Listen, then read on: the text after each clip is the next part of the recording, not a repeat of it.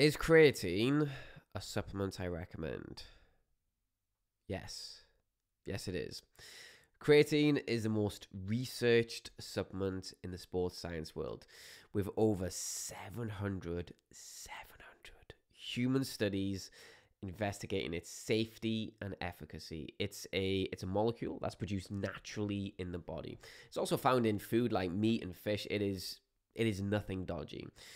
Even though our body's producing it and we're getting it from our diet, the quantity it's just not high enough to get the full muscle building and performance benefits.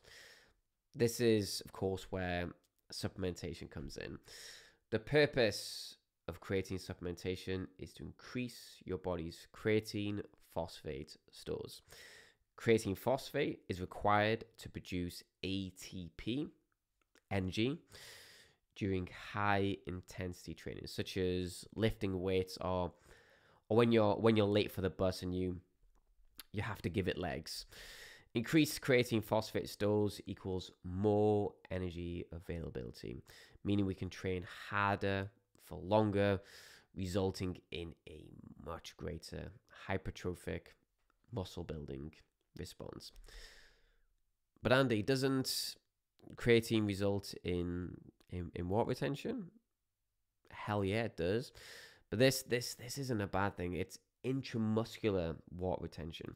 Creatine draws water into the muscle cells, not under the skin or anywhere else, just directly into the muscles, giving the muscles a fuller, tighter appearance, not a soft, fluffy, bloated one. The type of creatine supplement I recommend is good old-fashioned creatine monohydrate. This has by far the most scientific backing, and it's super cheap. But as awesome as creatine is, no supplement is needed to make gains.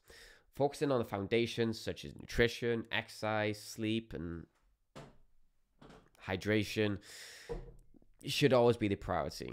Supplementation comes after the foundations are in place. But once the foundations are in place, supplementation, especially creatine, can really help take things to the next level.